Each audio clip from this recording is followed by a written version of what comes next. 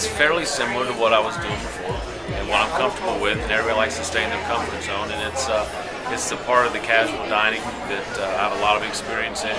I like the way they have a fresh menu, the fresh food, and I like their service and the way they treat the customers. So it was really, after talking with Randy and connecting with him, I like his passion for his business. I like the way he perceived the business to going and the way he was developing his team and his whole group.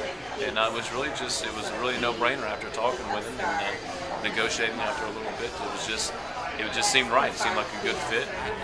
Primarily the big idea of an all-female staff and targeting a male customer and catering to that customer. We have an expression in our organization about concepts.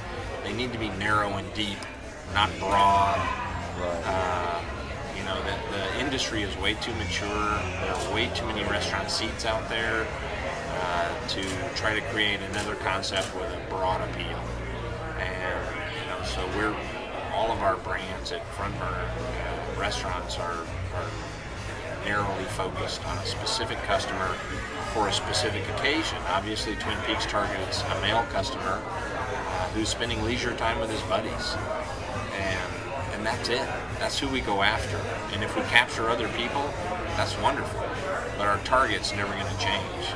That's who we're shooting at. I think the biggest difference is it's a newer concept. It's not showing the age that Hooters has shown over 28 years. I think as the concept's been out there. It just seems like there's more energy. It's more fresh. It's more vibrant.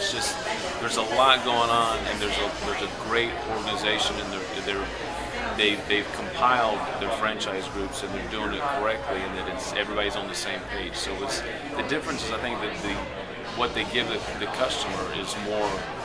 It's more fresh. It's new. It's not really necessarily unique, but it's got a different feel to it than what our former was.